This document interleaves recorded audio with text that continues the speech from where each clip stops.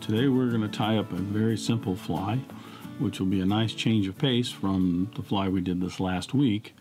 If you didn't look at that yet, please take a look at the Morlock Goby. It's a very long video, so be prepared to sit down for a while and tune into that one. But this one, fortunately, is not going to be as long and is much more straightforward, and in no time you can have a whole box full of these. This is the Dave Whitlock's Red Fox Squirrel-Hair Nymph. I generally refer to it as a Red Fox Squirrel Nymph. It is an excellent trout nymph, and it is what is considered kind of a general purpose imitation nymph.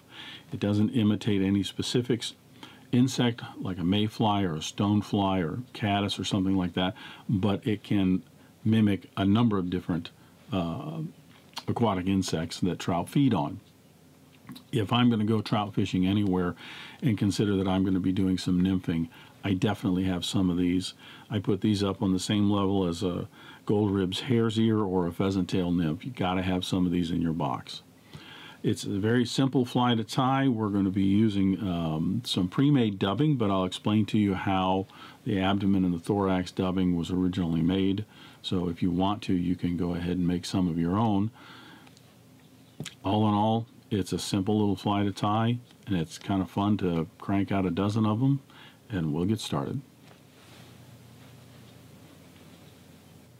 Start with our Red Fox Squirrel-Hair Nymph. We're going to put our hook in the vise. This is a Tiemco 5262 hook.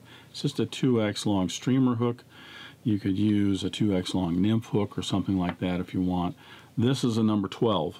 It's kind of middle of the road. You tie these on anything from a size 2 on down to a size 20, but I find that a number 12 to 14 is an excellent trout nymph. First thing we're going to do is we're going to put our lead on the hook shank here. This is a .015 lead. You could use something smaller if you want, a little bit lighter weight or a little heavier. Dave Whitlock, in his instructions, simply states use a lead wire that's going to be about the same diameter as the wire in the hook. The nice thing about that is if your hook size goes up because you're tying on a larger hook, or it goes down because you're tying on a smaller one, then your lead diameter is going to also go up or go down with it. That keeps you from having to remember to use, say, a .025 or something on a size 6 hook, and .01 on a size 16 hook, and so on. Anyway, we're going to wrap our lead, attach it to the hook shank, and I'm going to put in 12 wraps of lead. You could use more, you could use less, that's up to you. I like to just put in about 12. That seems to actually cover it pretty good. Some people will even tie these with a bead on the front of them, and some people will also put another layer of lead right up on top towards the front here, which aids in the overall taper to the front of the hook. Dave Whitlock also calls for in his instructions to put the lead right in the center of the hook shank. I prefer to have it just a little bit forward.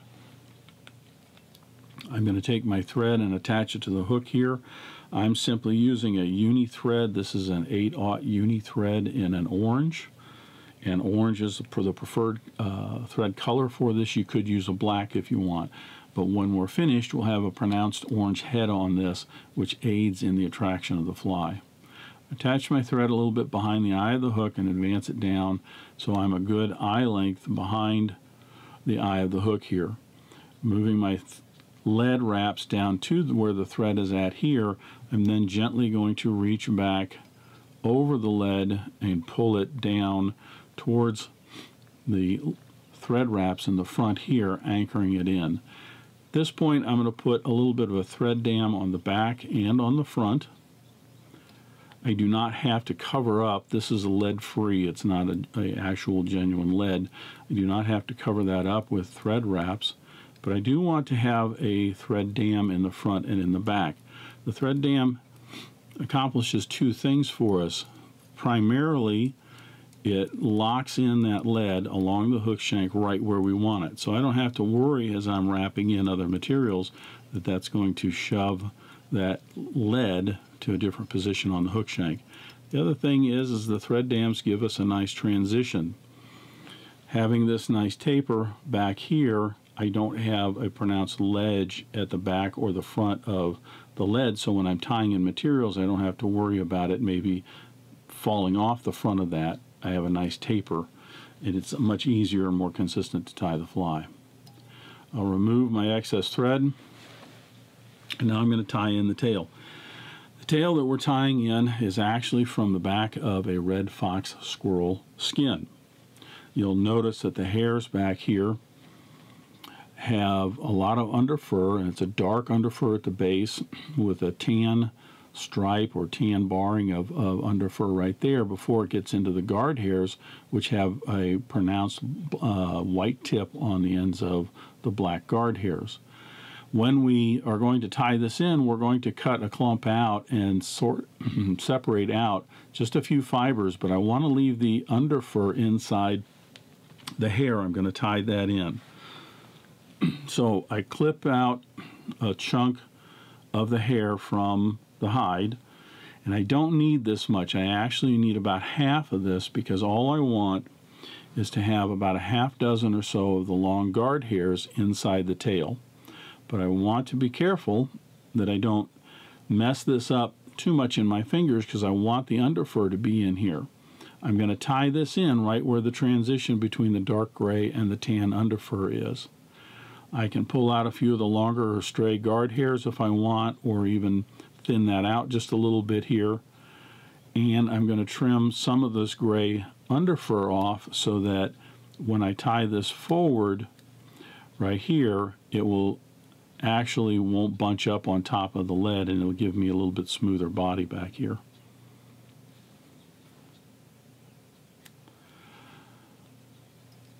Again, I'm going to tie that in. I'm going to use a pinch wrap right here just to tie that in right at the transition between the gray underfur and the tan. A couple of wraps backwards to make sure it's down at the end of the shank. Then I'm going to wrap forward with touching turns just to bind down the rest of those tail fibers and underfur, and you'll notice it just helps to smooth the back end of that body out just a little bit. I don't end up with a lump or anything up there, but that's basically just a very sparse tail. At this point, I'm going to tie in my rib material, which is a gold oval tinsel. I'm using a number 18 on this fly. If I were tying this a larger size hook, say 8, I might be using a size 14. If I was going a little bit smaller, I would stick with the 18, and then if I went into, say, a size 16, I'd probably switch to a gold wire. The rib in this is not to provide a segmentation of the fly as much as to give it a little bit of color underneath, because our dubbing is going to be somewhat translucent in the water. At this point, I'm going to go ahead and dub the abdomen on here. The abdomen is made, Mr. Whitlock originally cut out the orange light belly hair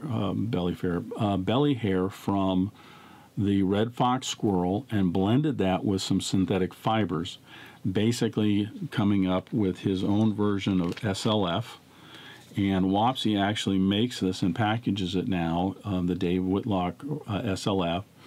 And there's a whole list of different blends that he has. The nice thing is the very first two are the red fox squirrel abdomen and the thorax. So you can get these pretty much wherever Wapsi products are sold.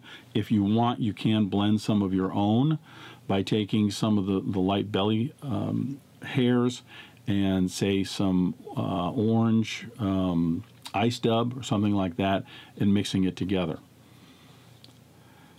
For our abdomen here, I'm just going to make a sparse 2.5 inch dubbing noodle here. I want it to be very, very sparse on this end right here towards the hook, because then when I wrap that in, I get a nice taper coming off the back of the tail as I move forward on the abdomen, because I want this to taper forward as I get up to about the 2/3 spot on the hook shank. So I'll start wrapping around, just keeping it right at the base here until that dubbing noodle starts to contact, and then I'll start wrapping forward, trying to keep that nice and narrow, and then slowly making that a little bit bigger and a little bit fatter as I work up to that 2/3 spot. As you can see, I've gotten up to it here, and I don't want this too pronounced up here. I have too much dubbing, so I'll just go ahead and remove that from the thread right here and just wrap that last remaining bit in right there. Don't worry if this is a little shaggy or even a little bit fat. I think a fat nymph might even be a more attractive nymph to a trout. At this point, we're going to palmer in our rib. I'm just going to put in 5 turns of the oval gold tinsel. You can do 4, you can do 5, it depends on the size of the hook that you've got. Again, this is not there for to aid in a segmented look as much as in a little bit of contrast with that dubbing. I'll tie that in. You'll notice that where I'm tying this in and up at the 2/3 spot or a little forward of that right here, I'm actually into the area that's going to be my thorax. And that's fine. I'm going to tie in or make a dubbing noodle of my thorax dubbing here in a second. And when I put that in, I want to make certain I leave at least an eye length right behind the eye of the hook for the head. I'll explain that in just a minute. So I don't have to put a whole lot of dubbing on here because I'm essentially just covering up what I already have here and keeping that taper going forward a little bit. My dubbing is the thorax dubbing is a combination of the back hairs and even the guard hairs, all mixed together with some synthetic fibers, again, some ice dub or something like that, to basically make an SLF, a synthetic living fiber. And as I said, the Wapsi makes it in, you have the thorax, which is number 1, and the abdomen, which is number 2, so you can get it pre-made. I just find this is a little easier. As I mentioned before, this is going to be a very sparse, maybe 1 to 1.5 inch dubbing noodle. I don't need a lot because all I'm doing is, you know, it's already bulked up with the lead underneath here and then some of the abdomen dubbing right there. All I really need to do is just cover that up just a little bit with these darker fibers and make a little bit more of a pronounced thorax section. There we go.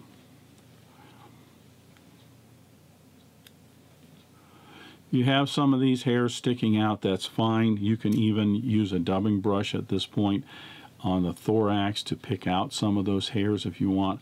I generally don't, because what I find is when I'm fishing this fly, a lot of this is all going to start falling out and coming out anyway. So it will look buggier the more you fish it. I'm going to tidy this up right behind the eye of the hook in front of that dubbing so that I have a nice level area for tying in my hackle. The hackle that I'm using on this is a Hungarian partridge. I'm using one of the gray feathers from the back of the partridge. You could certainly use one of the browner or darker feathers that are from the shoulders of the partridge. That's up to you.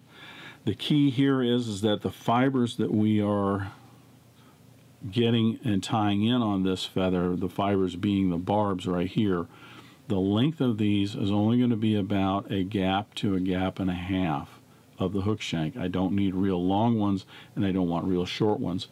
Plus the fact I'm only putting in 2 wraps of this hackle, but on some, a smaller, say a size 14 or size 16 and 18, I'm only putting in 1 wrap of this hackle because I just want just very, very, very sparse legs on this. I'm not wanting to make a real buggy collar. I'm just wanting to put in a few fibers that are going to simulate legs. Once I isolate the tip and stroke the other fibers back, I'm going to cut the tip here so that I have just a small triangle like this, and that triangle is what I'm going to tie in right in front of that dubbing. I'm going to lash that all the way down to the eye of the hook, clean that up a little bit. And then I'm going to palmer this around. Like I said, I'm just going to palmer this 2 times.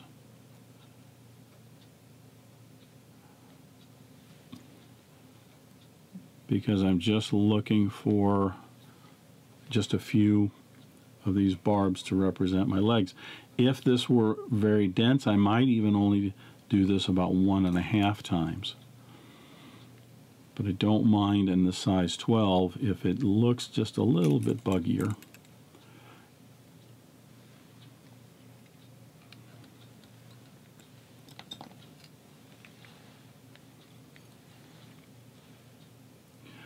I'm going to stroke all of this back, and now I'm going to create the head of the fly. The head of the fly is going to fill up this area about an eye length behind the eye of the hook, and I don't necessarily want to make it real fat as much as I want to make it a little bit longer and more pronounced. Once the head's made, I'll put in a 4 or 5 turn whip finish just to finish off the thread. Cut that off. You could clean a little bit of this up, anything that's sticking out over the front, but I don't think it really matters.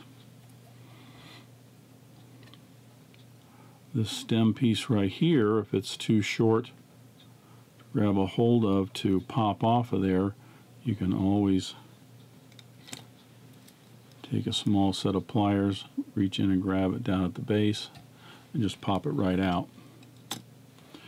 And see, that gives me a nice collar. It's got a number of fibers in there. If I want, I can cut some of those out or pull some of those out to thin that out a little bit. But for the most part, that's a nice, decent collar for a size 12. I'm going to go ahead and put in half a drop of head cement on the top and the bottom of that. Let that soak in real well. And that is my Dave Whitlock Red Fox Squirrel-Hair Nymph.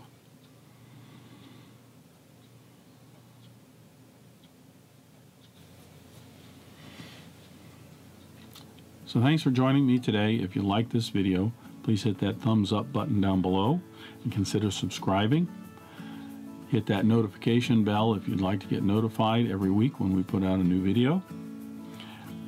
If you have any questions or comments about this fly, please include them down below, and I'll be happy to get back to you and answer any questions that you have. Consider sharing this video and any of the other videos here at Dressed Irons with any of your friends, anybody else you might think be interested in any of these, and I'll also be interested to hear some feedback and some suggestions for future videos.